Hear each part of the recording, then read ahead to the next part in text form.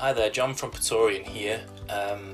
Just following on from Dave's introduction video of the fantastic Bluetooth joystick that we have, BlueLine. At the end, Dave highlighted that we can adapt all the functions of the buttons and the switches to a range of different things that you can select for your ease of use. So I'm just going to really quickly show you that now.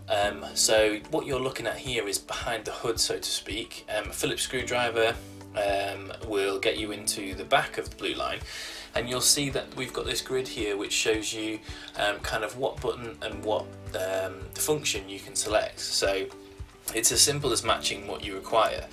As a default, just as a reminder, the left hand button or button 1 is left click, the middle button or button 2 is middle click, and the right hand button or button 3 is right click.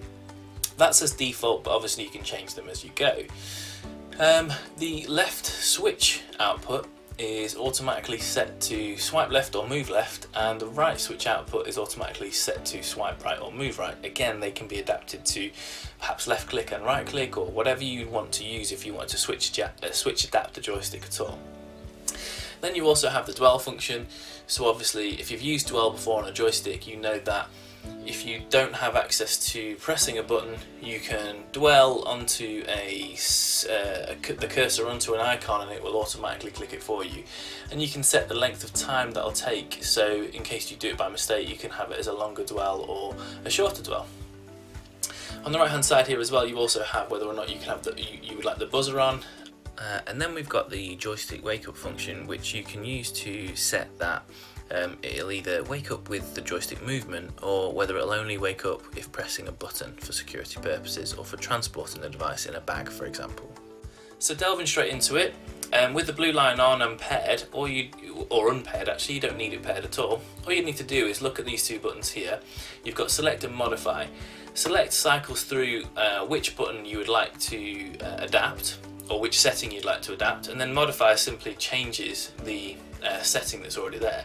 So to show you what I mean, if I quickly press select now, you'll see that button 1 is the first one, that's the left hand button, and it's set as left click as default. You get a bit of time to change that, so it'll linger on A until it disappears.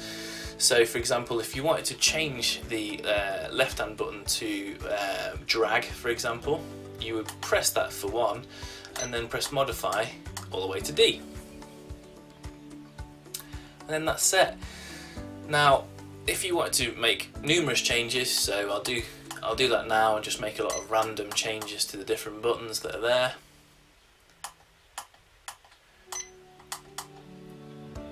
Fiddle with all them.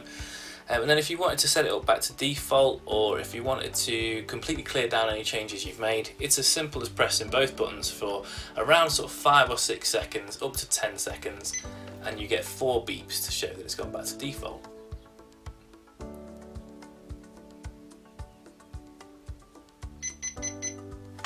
And there we go, we're back to default. Hopefully you can see that at the end. It's obviously quite difficult to show you with two full fingers on 2 very small buttons. But basically I was pressing both select and modify together. It doesn't matter if you press one before the other, as long as you do hold both down until you hear the 4 beeps. Okay, so that's how you change the functions, that's how you set your BlueLine up however you'd like. And obviously all of the different functions are in the instruction manual, along with all the different settings that you can adapt. Thank you for listening.